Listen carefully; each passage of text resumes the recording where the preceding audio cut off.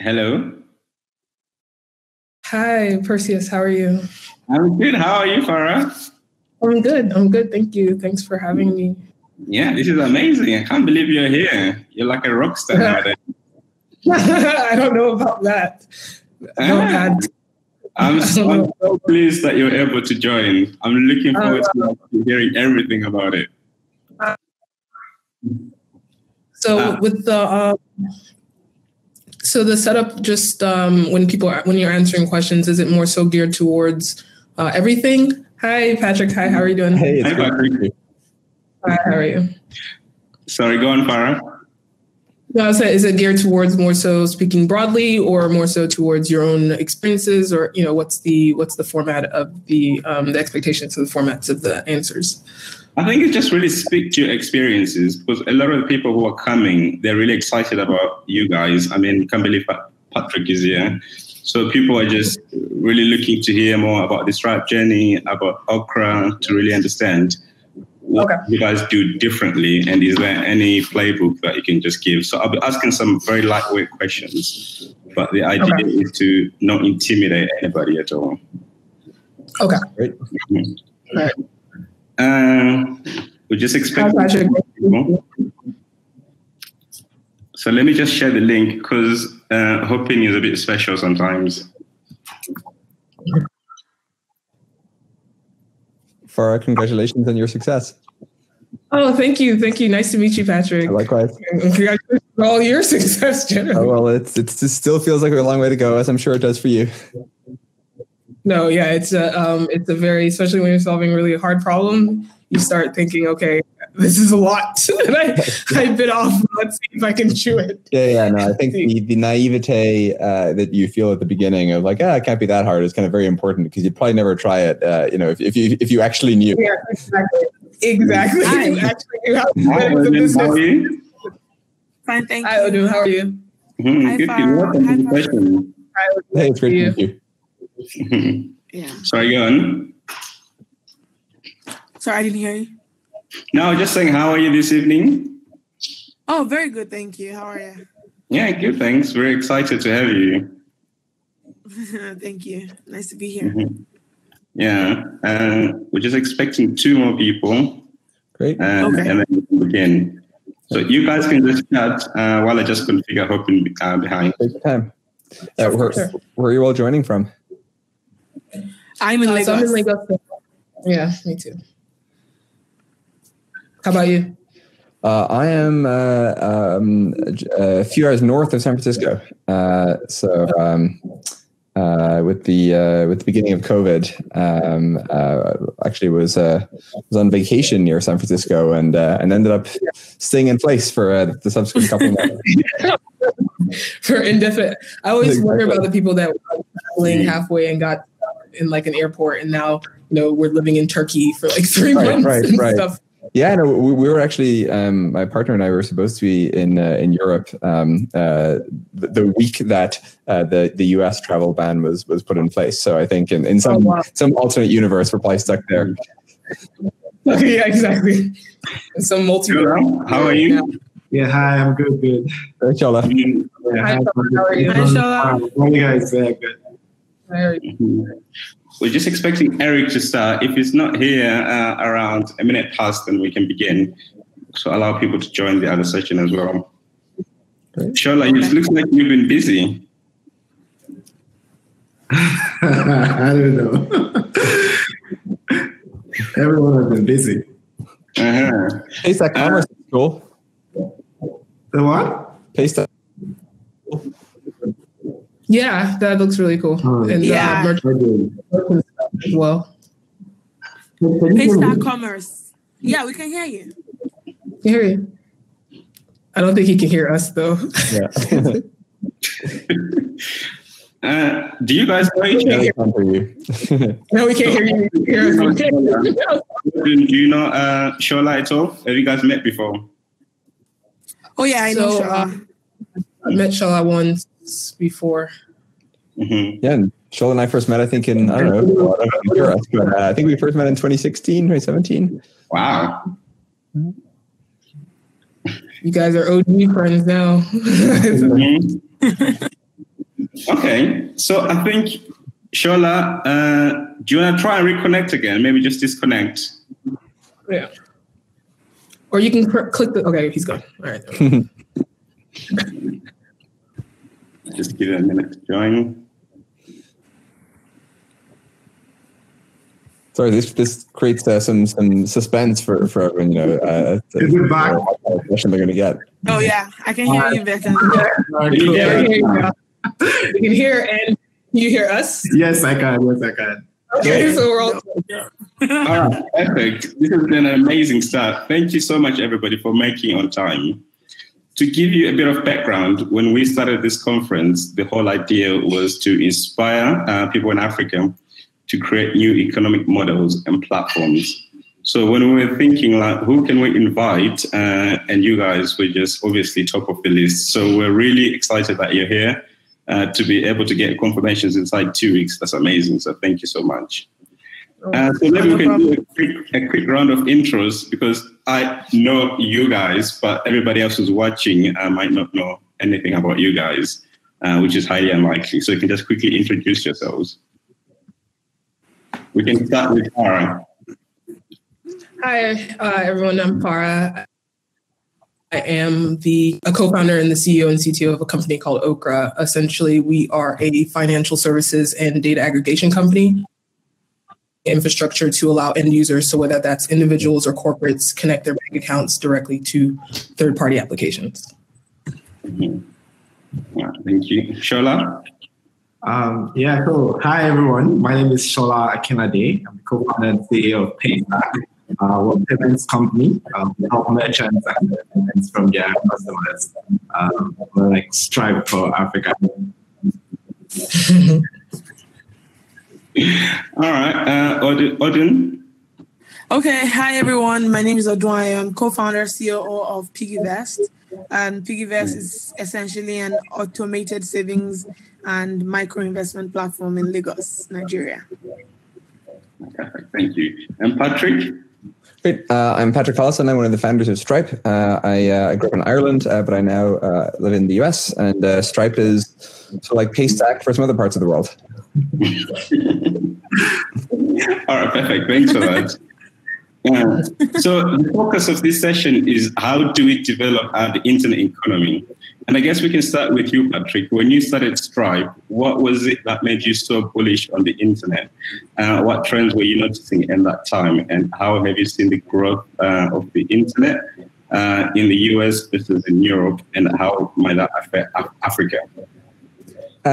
Well, the reason we started Stripe was just because we realized that as developers, it was lots of things were getting easier. It was getting easier to launch a website. It was getting easier to create a blog. It was getting easier to, create an email account, whatever. Lots of things were getting better. But the process of moving money around was still stuck in the world of sort of legacy banks, and they didn't really understand internet-based business models. And, if you weren't kind of reputable in their eyes and weren't going to jump through all the hoops, then it was really pretty difficult to get started. And we really knew nothing about the landscape in the beginning. We wrote emails to people at different banks and so on, asking, hey, can you help us start a payments company? And of course, most of the time they didn't reply. So we were very naive in the beginning.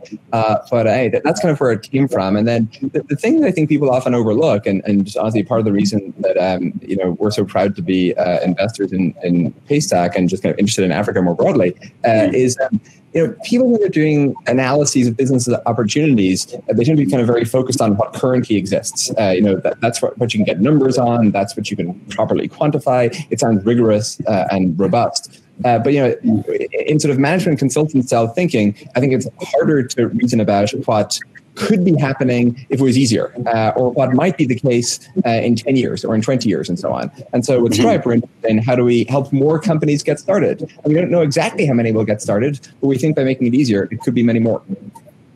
Okay, perfect. You mentioned that you're an investor in Paystack. Can you talk about what exactly that you saw in Paystack, and then we can hand over to Shola?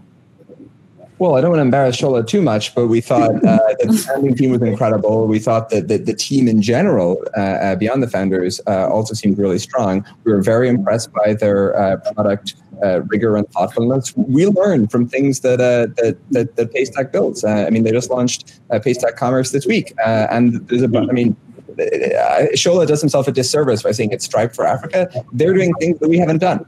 And so, hopefully, or we hoped that, I guess, we were able to kind of help a bit with some things that we had to, do or figure out kind of in advance of them. But I think the learning, our desire was for the learning to be kind of bidirectional, and that's what's turned out to be the case. Okay.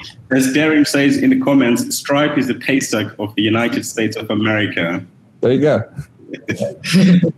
Shola, men of the moment at the minute, you've just released Paystack Commerce. What is Paystack Commerce and how does it help merchants?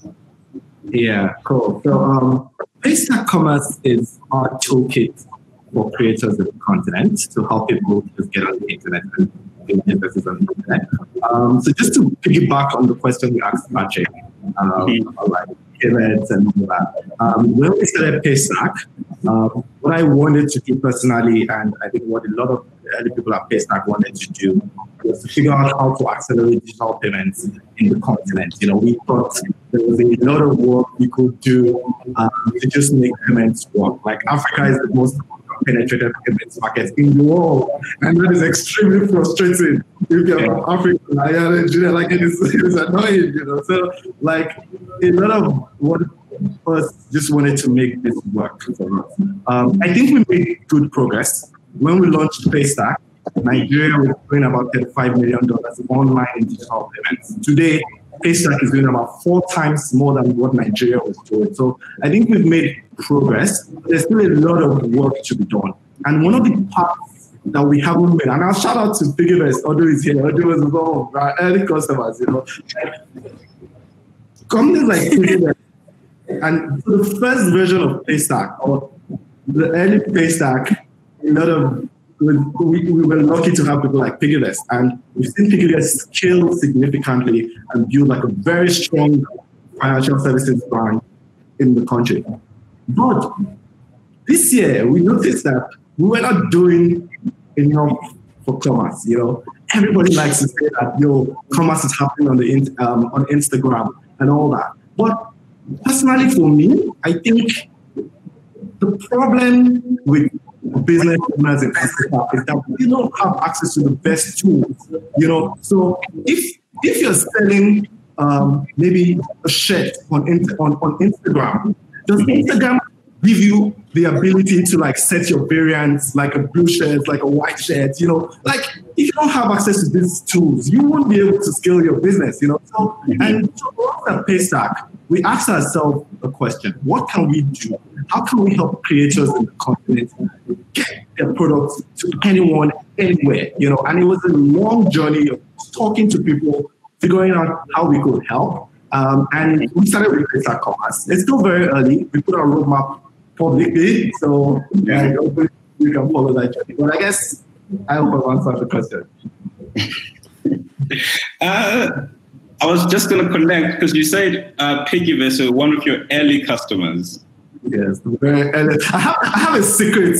Let me share it. I've never shared it before. But when we launched Paystack in January 2016, and the Piggyvest founders reached out to me and said, wow, we just demoed Paystack. So we were trying to use Paystack for the other company. And like, we just saw Paystack. We like it. We think we can build something very interesting on it, such that people can save, we can take their money every day. And my head, I'm like, the worst idea I've heard in my life. But don't worry, you are not alone. Everyone does that. Everyone. So I need customers to come use it. They probably want our largest customers now. So yes, I'm sorry. Okay. I forgive you. Before we come to you, Odun, we can just let Eric introduce himself. I'm Eric Thornburg. I'm a co-founder of Village Global, which is a driven seed firm and also co-founder of On Deck, which is something like a Y Combinator for people before they started their company. So maybe they might start a company in the next 6 months, and they're looking for co-founders, people to brainstorm ideas with.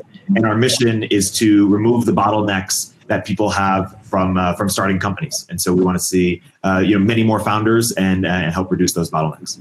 Mm-hmm. Yeah, perfect. Thank you for that. So, Fara, Patrick and Shola have spoken about their businesses, and you've been in the news quite a lot about building this super connector. How do you see Okra playing a role in this new world we're going into? What exactly are you guys building? Sure. I think that Patrick said something interesting when he talked about building for things in the future, building for things that don't exist yet. One of the major hurdles when you're building an infrastructure business and when you're interconnectivity and allow people easy access to build services is that your customers don't exist yet. So you're essentially building technology right now to help people solve problems right now. But the core people, the core idea behind infrastructure is to allow you to build things at scale, allow you to build different things for the future, allow you to innovate, allow you to build newer technology. So I think that one of that's what we're trying to. One of the problems we're trying to solve. We're trying to be able to build a unified banking API to allow access to the people here. I mean, we start with Nigeria, which is the largest market in Africa, but then how do we scale that across Africa? How do we give access to applications? Even PiggyVest. How does PiggyVest start using information of their customers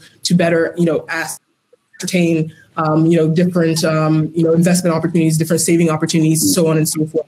So we're trying to build on an infrastructure to allow the future of the internet economy. So what does that look like? What new services can you do? How can you scale your business data? How can you provide value-added services? How can you go beyond even and start focusing? And you're not focusing on, how do I connect a bank account? Which is, we're taking that hassle away from you and doing it in such a way where we're trying to make it plug and play, try to make it easy to access, and try to make everybody be able to use it, whether or not, and that's when it comes to, access as we grow with internet access, data penetration, and the access and the ability to gain this data points. Then how do you get somebody on USSD banking? How do you get them to use the same services? How do you get them all on PiggyVest? How do you get everybody using what the future is of, of internet? Yeah, perfect. Thank you for that.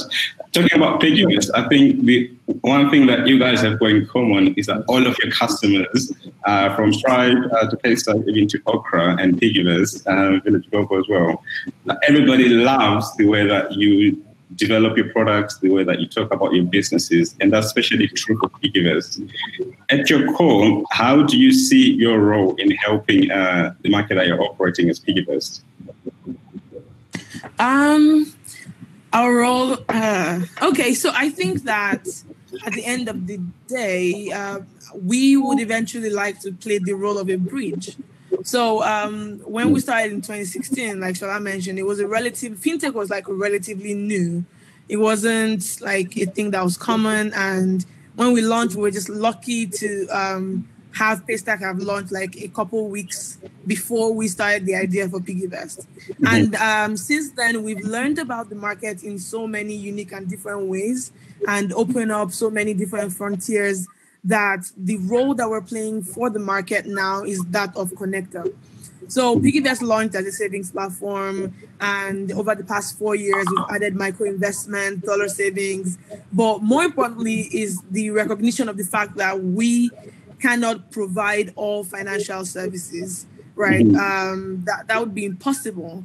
But we've grown so much that we have a sizable chunk of the market, and that means that we can help that size of the market that we've cornered access financial services. So that's like the positioning that we're after now in the market, is helping to move the market towards a point where young people have access to financial services, but we would like them to do it through the platform that we've built. So essentially, we will be the bridge and the connector between the financial services market, the traditional institutions, the legacy institutions, and the new millennials, the new Gen Zs who interact with the world via their smartphones and in very small bits. Perfect. Thank you. Eric, what would you like to talk about? Be on Deck or Village Global? Probably on deck, because I'm interested to learn more and about bottlenecks that face African entrepreneurs from starting companies. Some that we've identified that are obviously similar, but are co-founders. So we help with co-founder matching, startup ideas, just money and stipends. So we have a ISA program called Runway, where we pay people to leave their company and start a company. Health insurance, where we're focusing on that one right now, and then immigration. But I'm curious if there are any others that come to mind or. So you said it's a bit like mini YC. You allow people to come and relocate and live with you guys, so that you can teach them how to build internet businesses. Well, yes, in that it's a community and it's a network, and people sell to each other and people hire each other. We don't relocate. So before COVID, we were all in San Francisco, and it was all in person. And then after COVID, we went 100% digital, and now are accepting people all over the world. And it's 100% digital community. And we have lots of different, events and activities, and it's sort of a big buffet where people can, pick and choose what they want. Because some people, are still at their company full time. Some people are full time exploring. Some people have just started their company looking for a co-founder, and so people are in different stages. And are you seeing a lot of applications from Africa? Like, is there anything that you're trying to particularly do to be able to target early stage founders? Yeah, we're seeing a lot of Nigerian entrepreneurs, and we have Yele from Microtraction, and some people here in the chat, evidently. And we're looking to do more. I think we're actually, one challenge for Yele, who just started this last cohort, is that the time zone differences. So he's waking up in the middle of the night to come to some of our sessions. So we're going to do a separate, dedicated session for this time zone. And so we're looking to have more entrepreneurs so we can do that. Okay, cool. I guess this is a question for you guys. Talking about COVID, we don't want to dwell too much on that. How has been the impact, whether positive or negative, on all of your businesses? And is there anything that you guys have done that's been more interesting that you do think you maybe going to do a few months ago before the event?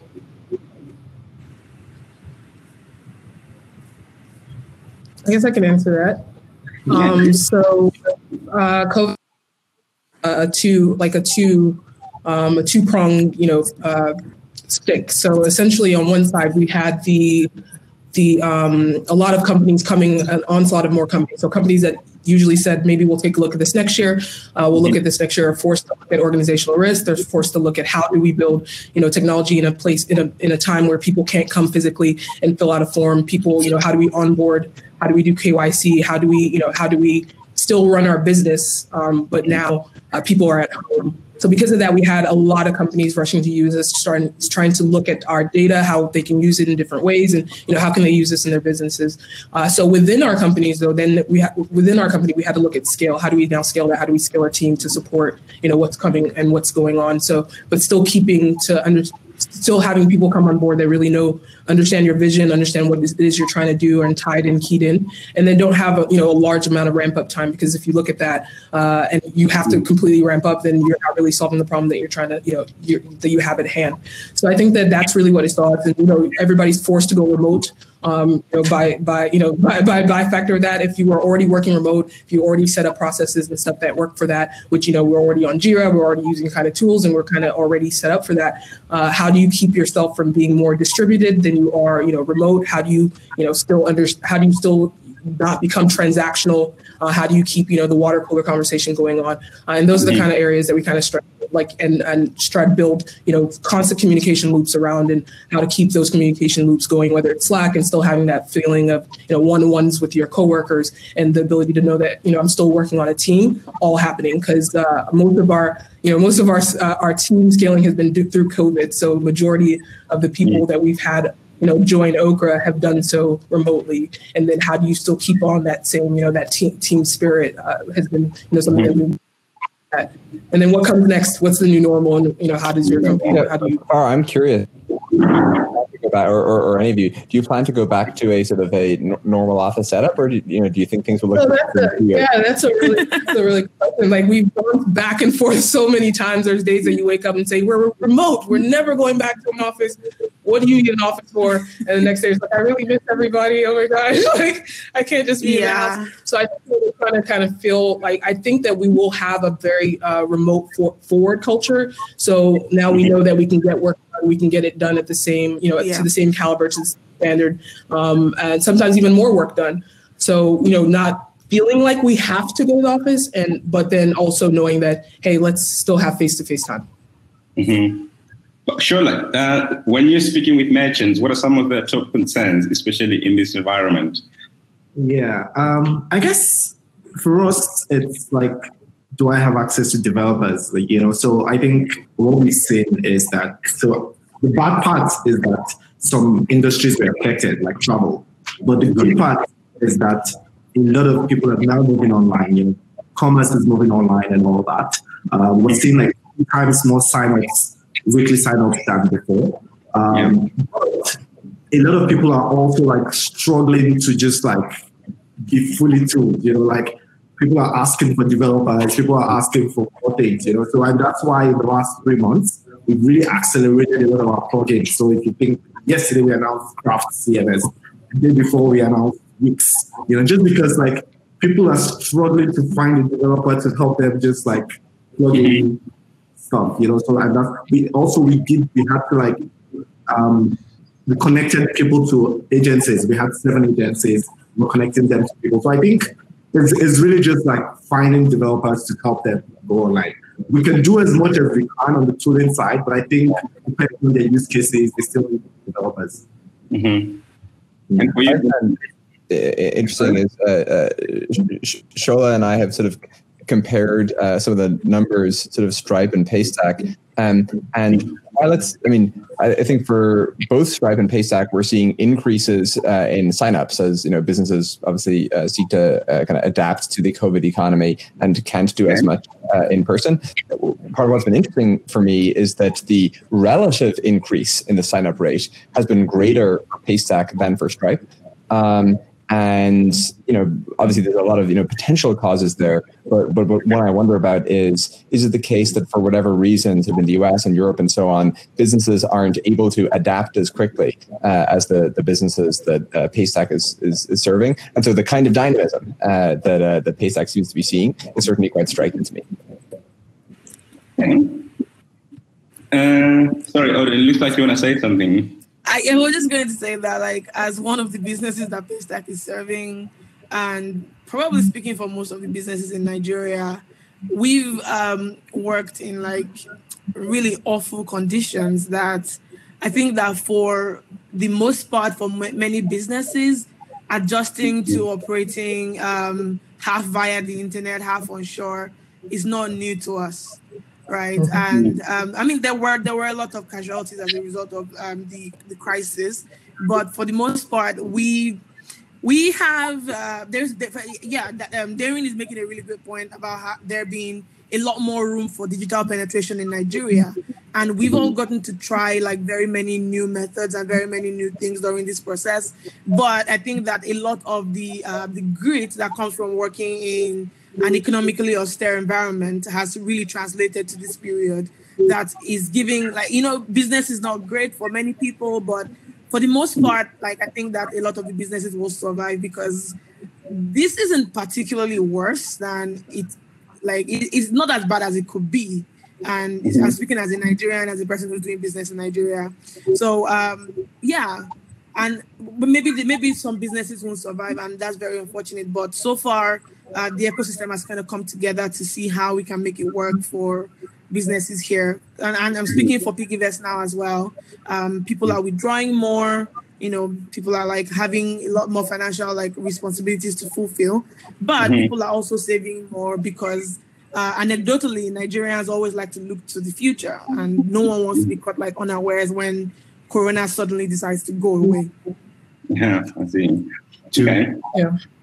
Sorry, yeah, sure. To make a broader point a little bit, we used to say before COVID that it was less important to be located in Silicon Valley to start a company, but more important to be connected to Silicon Valley capital and talent.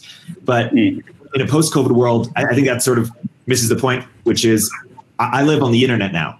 I live on the internet, and if you think, what I like about that is it's the great equalizer. If you think of OnDeck as trying to unbundle the university, we've education has been democratized broadly. Now our network is starting to be more democratized. We were just serving San Francisco. Now we're serving globally. And I think the last thing to democratize that I'm spending a lot of time thinking about, we're thinking about internally, is credentials. And one thing I'm really excited about is peer-to-peer credentials. And now if I asked all the people on this call who are the top 5 people, under 25 that they think are going to do amazing things, I would value that more than a Harvard degree. And yet I don't have that information. And so we would like to love to create a platform that generates. What'd you say? Like a human IPO platform. Well, human IPO is for investing, and maybe that can be a result of it. But even social capital, like an angel list for social capital. Patrick and Tyler Cowan had this great sort of post in writing about raising others' aspirations, and one way to do that is telling them they're capable of more, or being a role model. Another way is telling the world that they're capable of more, and raising their collective aspirations. And Twitter serves this a little bit, but I think there could be more platforms that once we figure out peer-to-peer credential, Harvard and university system, which favors U.S. Students, obviously will have less and less sort of credentialing hegemony, and I'm really excited about democratizing that. I'm curious if anyone here has any ideas about that challenge. You mentioned earlier that the internet is democratizing the experiences of everybody. One thing that we've struggled with as Zazu is opening up an account in the US, because I've never been to the US. Well, I've been once, but I didn't like it so much. So anyway, that's a story for a different day. But a very good question here. He says, I would love to know when Stripe and Paystack will collaborate on smoother international payments for verified businesses from Nigeria. There's still a lot of opportunities to take African businesses global, but it's too hard. And I think that's a really good point, because if this session is supposed to be looking at building the internet economy, then it figures that we should enable internet businesses, wherever they are, to be able to get paid quickly. So I guess this is a chance for you two guys to tell us what you're working on behind the scenes. Well, I actually looked at some numbers before this, and already it's the case that thousands of, even though Stripe does not yet serve African businesses directly, obviously I hope we can in the future, but we don't today. Even though that's not formally the case, there are thousands of entrepreneurs actually running businesses on Stripe from Africa already today. Now, that's harder than it could be, because they have to incorporate an entity somewhere else, right, in one of the kind of countries we do support. But it's actually already the case that thousands of people are doing so. It's also the case that with Atlas, people I checked now in 32 countries across Africa have actually incorporated a US business without actually having to go to the US, right? And so they have a Delaware corporation, they get a US bank account and everything else. So those are kind of two ways in which we're doing it at the moment. But certainly, I'll let sort of Shola speak to this. We're very interested, over the long term in figuring out ways that we can work with Paystack to figure out how can we broaden and deepen our support for Africa, because it's clearly, as we look 20 years out, going to be such a significant fraction of the future of the world. Absolutely. Shola, you look like you're deep in thought. No, I think Patrick is correct, and the question is also very correct. I think there's still so many opportunities to take African businesses global. I think it is still, if you think about it, it's easier for me to buy something from someone in the US now than it is for someone in the US to buy something from someone in Lagos or someone in Osaka. And that advantage or that disadvantage is something we have to like equalize, some of the tactical things we're doing. One of the first things we've done, and we're probably going to talk about it soon, is just to roll out address verification. Because I think, again, just authentication is a big problem. When you have a US issued card and you use it on a Nigerian merchant, like the issuer is screaming, the card network is like, whoa. So like some of the things we're doing is like just making it easier to reduce the risk, and so we've rolled out address verification now. We've seen progress there. We're actually working with the Stripe Financial Partnerships team also to see what we can do on the card network layer to just see how to make things work better. Like, Bank of America is just going to be worried when they see an authorization from Lagos, No matter how hard they try, So, and so sometimes just finding and working with people like Visa and Stripe has been helpful, and we'll continue to do that work. Yeah. Yeah, and I think actually Shola's making a very important point. Obviously, there's a sort of two dimensions to this. There's sort of how can Stripe or how can kind of we collectively as an industry sort of better serve businesses in Africa. But obviously, there's the flip side of it, which is how do we help businesses around the world properly serve consumers or buyers across Africa. Again, I think this is where sort of the management consulting thinking fails, because when you look at the numbers today, they're not that large. But of course, they're not that large because we've done such a poor job of like actually connecting them. And so we had this experience with China where we'd go to US businesses and be like, hey, you guys should support, WeChat payments and Alipay and so on. Like, well, we don't actually sell a lot in China. We're like, you don't sell a lot in China because you don't support it. And then, we'd go and add support and, they'd see, man, actually, there's like a lot of folks here who want to buy it. So, a kind of specific example is we Ideal is a payment method used in Holland, and we recently kind of went and extended the support so that Ideal can be used, accepted by businesses in all sorts of places like Hong Kong or whatever, places where most of the businesses have never even heard of Ideal. And it turns out that once you sort of build a proper consumer support, sales from that country or that region really tend to skyrocket. And so for very kind of logical reasons. And so I think there's a very important question of how do we make sure that for businesses around the world, even the businesses that don't know how, what's the biggest or most popular online payment method in Ghana, how do we make sure that they're accepting it, even if they don't know all the details? Mm-hmm. Okay. Thank you for that, all of you. There's a great question here from Harriet. What are your thoughts on digital tax and its implication on your businesses and the internet economy in general? For example, Kenya is currently tabling to impose 1.5% digital tax on the value of online digital transactions.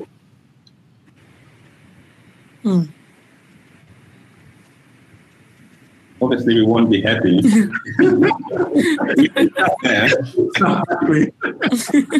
Yeah. I will just start with one of the things I personally don't have a lot of control over yet is how regulators decide things and how they act. As a founder of a finance company, one of the things that gets me nervous is how regulators behave. But one of the advice, when I asked Stripe, funny enough, about how should we think about this, and what they said was that it is knowing how to deal with compliance and regulation is a competitive advantage. It is a muscle you have to build. It is something you have to learn. It is, and it is something we're trying to do at Paystack now. I guess my point is that the regulators will do what they want to do, and we have to figure out the best way to help our customers to handle it. To react, but that's my short answer to that. Okay. Anybody else want to add anything to that before we move on? No. Okay, Fara, one of the things that you've done really well that maybe you can speak to is raise funding 6 months after your company was founded.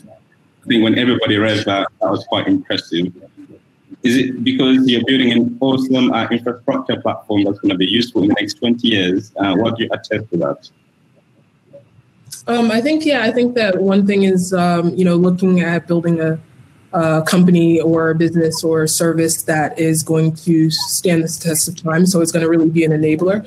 I think that that's one of the things. And also, just moving really, at Okra, we really believe in speed and impact and execution, and just really just making sure that your plans have actions. But they were just talking about, making sure you're building things.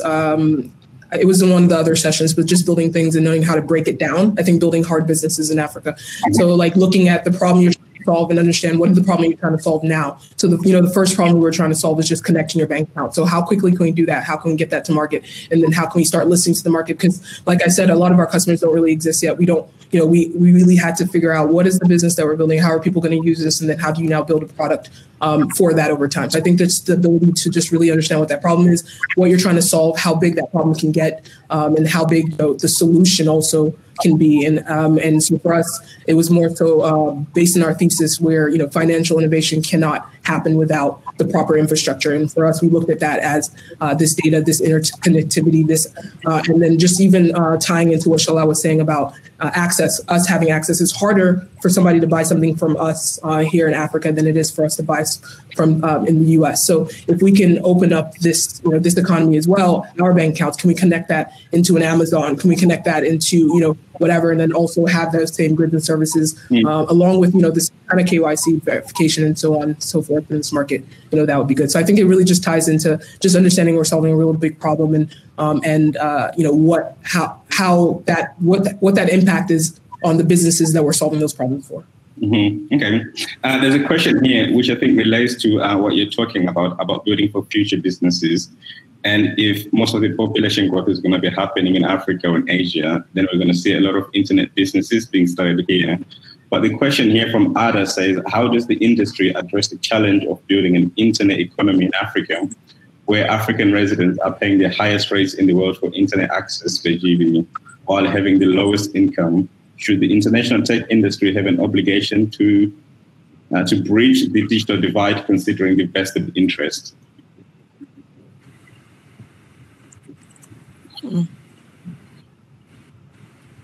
I guess what has happened recently is that Facebook have announced that they're going to be helping to develop some of the internet infrastructure. Is that something that you guys think that should be happening across the board from everybody who's got a vested interest? I mean, I think it should be happening. I don't know that it should be happening from Facebook, but I think it should be happening. And I don't think that it's particularly a bad thing for the international tech industry to step in to build the infrastructure despite the vested interest. I think it's a matter of weighing, will it be for the greater good, and what does the future of it look? If the government isn't going to build it and the private sector cannot do it alone, then we actually do have to look to the international tech community to help, right? So who does it? And also I think that focusing on who is doing the building might be taking the focus away from the actual need that is on ground. If we're going to wait for the right person to build it, how long do Nigerians keep paying the most expensive price for data? How long is it that will be frozen out of international transactions for being Nigerian or for there being a lack of infrastructure? And also the question would be, if not them, who are we waiting for? Who will do it, right? And who can do it right now? So what you're saying is we're going to see Okra, Paystack, and Piggyvest collaborating to build the internet infrastructure. Yeah, if I have the money, I'll do it. Yeah. One counterintuitive way I've seen the infrastructure problem being solved is by some of these use cases that we're building. So when I think by just giving people the reason to use the internet. Even if it's expensive, you still get more people, and because more people are using it, at some point it becomes cheaper. So in the last 4 years, the number of businesses that have been built that have given people more opportunities to use the internet. So if I wanted to buy electricity before, I had to walk to a store. If my electricity goes off tonight now, without the internet, the only way I can get my electricity back is to buy it on the internet. And so when you compare the price, it's cheaper, when I see there, when you have Bitcoins, when you have more people just building things, it just creates more people on the internet economy. So I agree that it will be makers like us that will create that mass just movement, and more people coming on will just automatically create like cheaper prices. Okay. There's a question here. How do we avoid or mitigate against a WhatsApp event?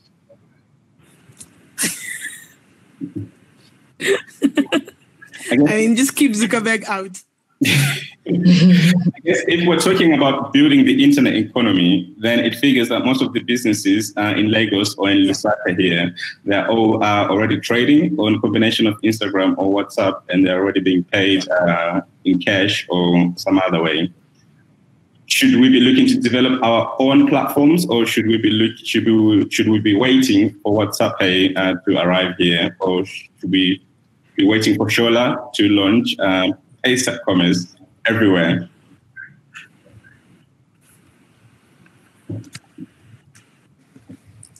Why is Shola smiling? Shola, we're waiting for you to respond. I was laughing. That's exactly why I was laughing. Should go to party. Oh, Eric. I think Eric was responding already. Yeah, go on, Eric. Can you re-summarize the question? I'm sorry. The question is, how do we avoid or mitigate against a WhatsApp event? Well,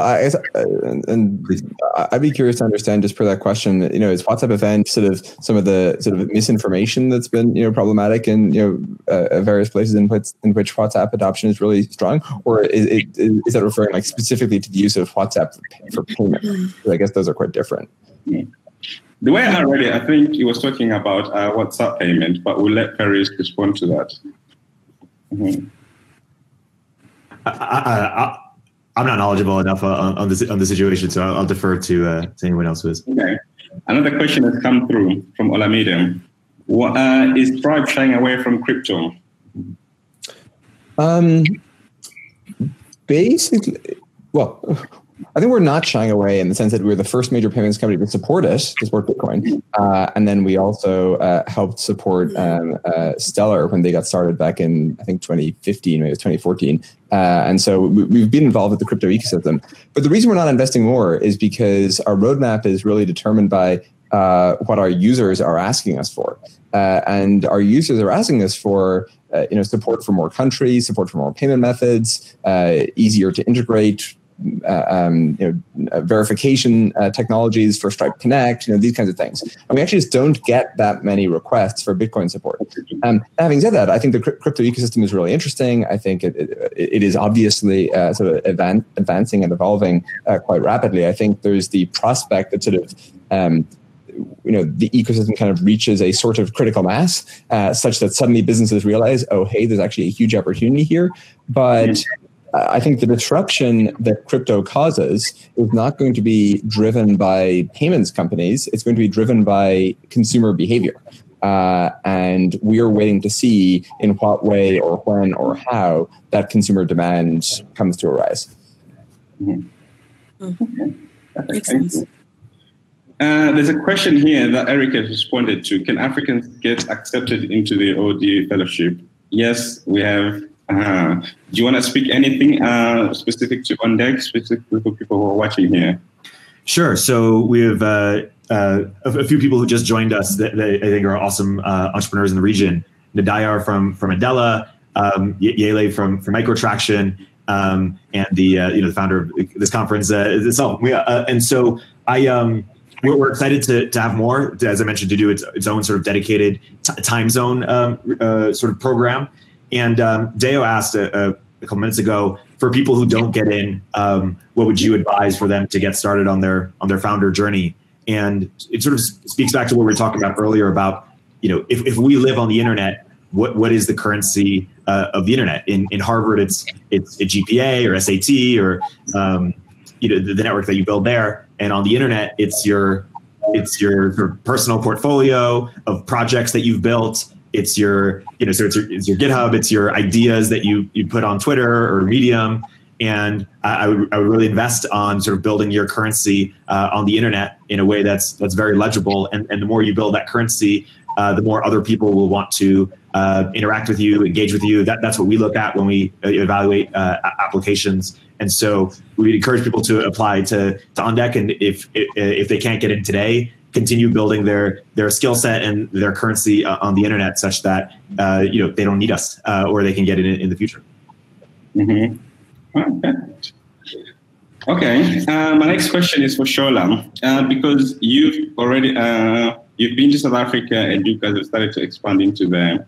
How do you think about expansion into other African countries? What factors are you guys considering when you make those decisions? Yeah, thanks for that. Today we're live in Nigeria and Ghana, and hopefully we'll be live in South Africa within the next 1 or 2 months. So we're making a lot of progress, actually. I guess the way we think about it is, and I mentioned something earlier when I talked about the progress we made in Nigeria and how when we launched in Nigeria was doing $35 million and we're now doing 4x.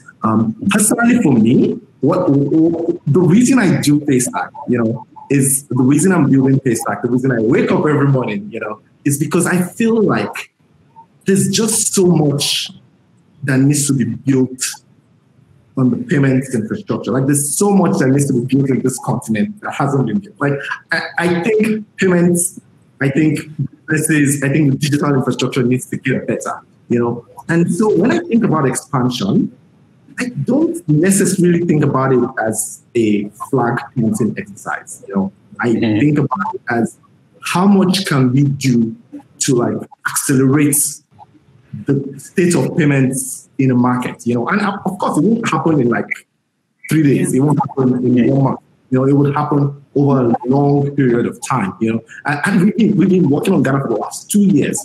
So I think right now our approach is very, very aggressive, ambitious, and also very regional. So we've already done Nigeria, we're doing South Africa, we're already doing some things in Kenya. We're working in Ivory Coast. So I think in the next 1 year, we should be able to do a very regional approach to Paystack, where we're in Nigeria, Ghana, Ivory Coast for French-speaking Africa, South Africa, and Kenya. And then we can now make more progress as we accelerate payments in those hubs. Yeah. So I think,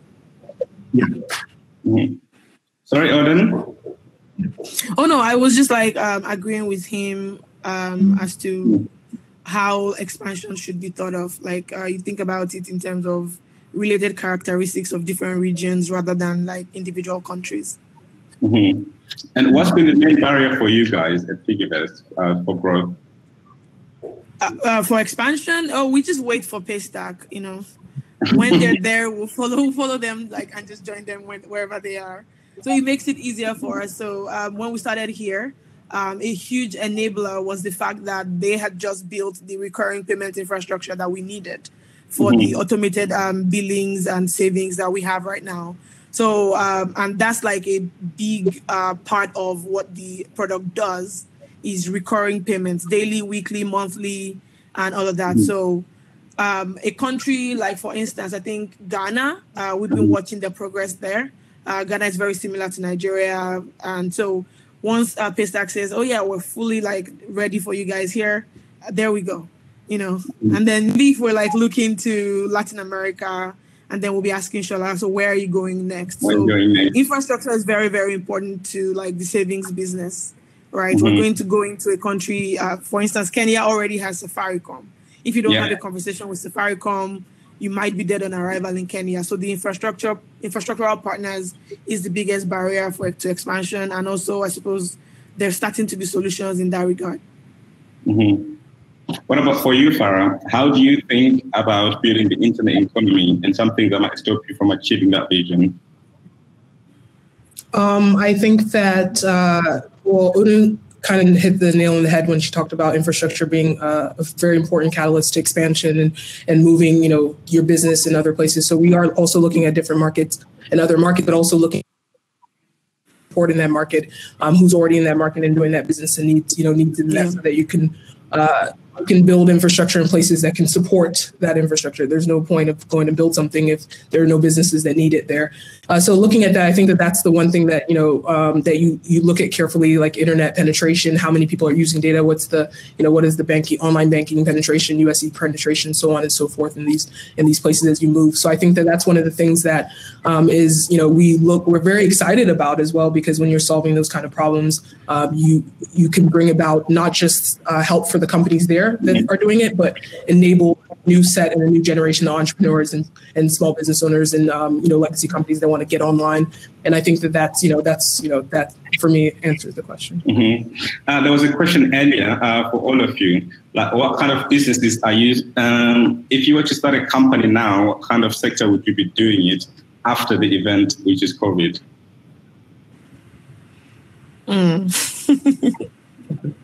I guess you need to put a disclaimer to say this is not a proper startup advice. Don't start a company on my advice. But I'm quite interested in this. I'm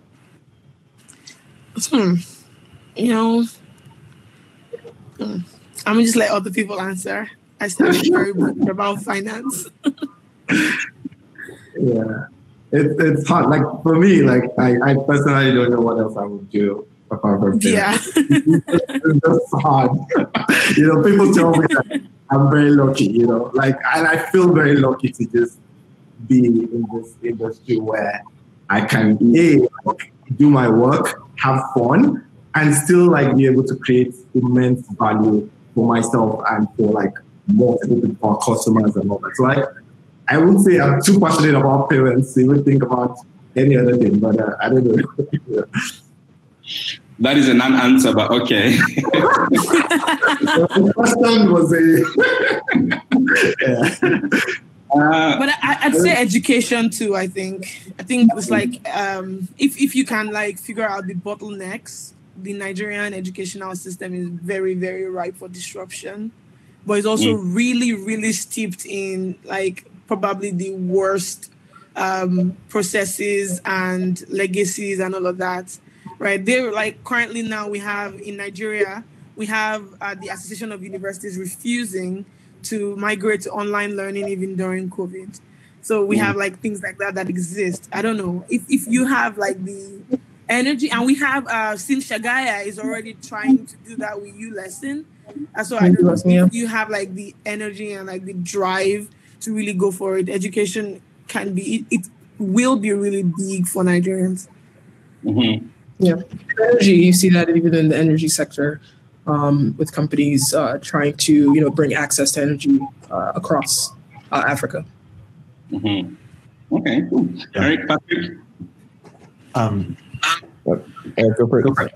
Okay, sure.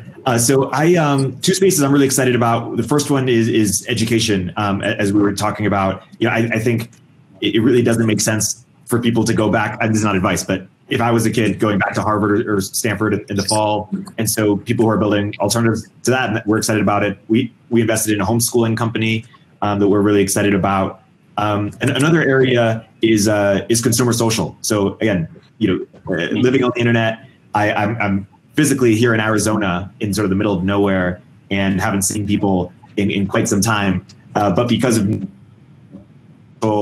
platforms, I feel close to people. The sort of cliche right now in Silicon Valley and elsewhere is Clubhouse, but I think they've shown that social audio is really powerful way to still feel connected to people in a way that text doesn't, and in a way that even video it doesn't. And so I would sort of do two things. One is I would make a private version of just take all my Telegram groups, group chats, Signal groups, and be able to implement social audio functionality on top of that. I think that's a big company waiting to be built.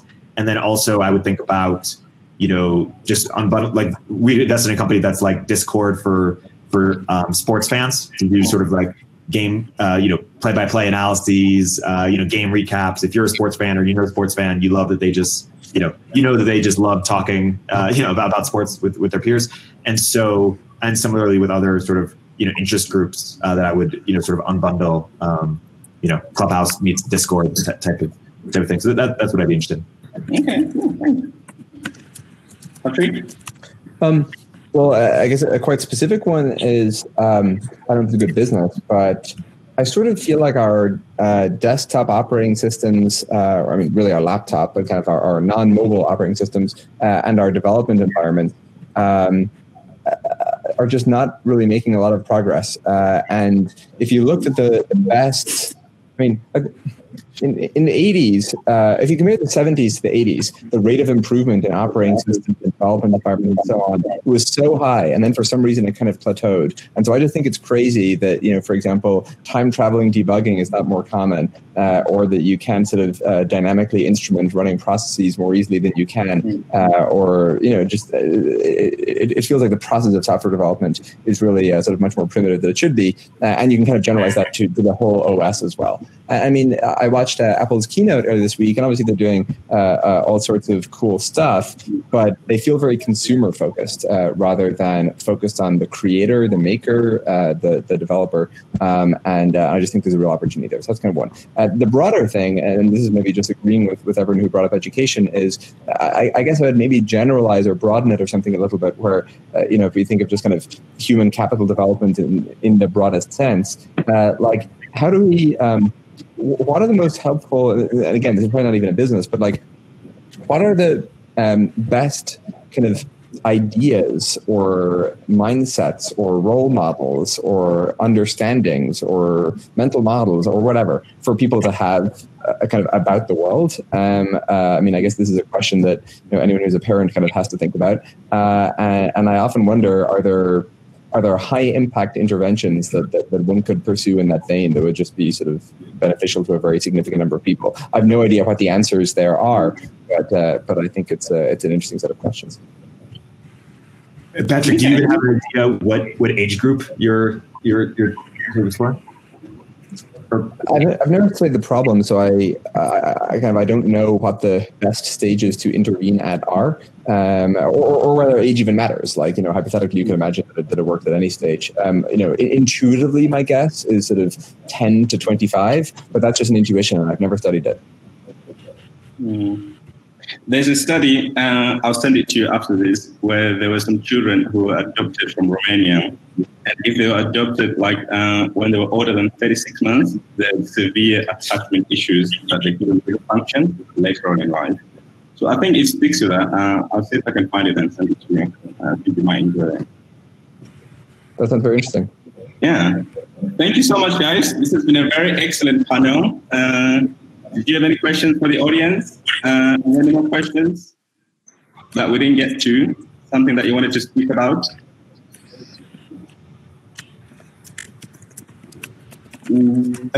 Patrick, go for it. No, go ahead, Eric. We were just talking about education. I know you looked into the Bloom Sigma problem. Yeah. What have you learned, or what are you still curious about, or what's unsolved there? Well, Jose Luis Rican wrote a blog post about it that I guess I'll post a link to in the chat, which I think is probably the most comprehensive sort of literature summary of that which has been published about it. I think that the TLDR it's real, but probably not actually 2 sigma, which maybe is kind of what you'd expect. But importantly, there probably is a substantial effect size there. In terms of questions for the audience, I actually have a lot, but I guess we don't have time in sort of 3 minutes. The thing I did want to make sure to say is, I mean, obviously, thanks to the panelists for joining, but just thanks honestly to all the organizers for putting this on such a short notice. I know this was just an idea a couple of weeks ago, and so I think it's cool you guys made it happen so quickly. Yeah, we're very excited. There's 169 people here who are watching. I think everybody wanted to see Wiza. We're trying to be on time, Wiza. Mm-hmm. We're trying our best. Yeah. It's a timely event. That's all. Okay. The next session will be happening in 2 minutes. So we're going to, Sorry, Wiza? No, I was just waiting for you. The next session is around cities as platforms for transformation with Heba El Hanafi, Ian Abueji, Mark Lada, Noyan Meyer, Muya Musokotwane, and Jerry Serere. So once we're done here, you can exit this session and join the next session for cities, just like leave this session in Hopin and then join the other one. And then shout out to all of you guys who made the time to join this panel. It has been fantastic. Really, really love it. Excited to see to come out of this, and I'm very glad that you could make the time. Right. Thank you. Thank you, guys. For having us. Thank you. Have a good one. Thank you all. Yeah. Bye, everyone. Bye.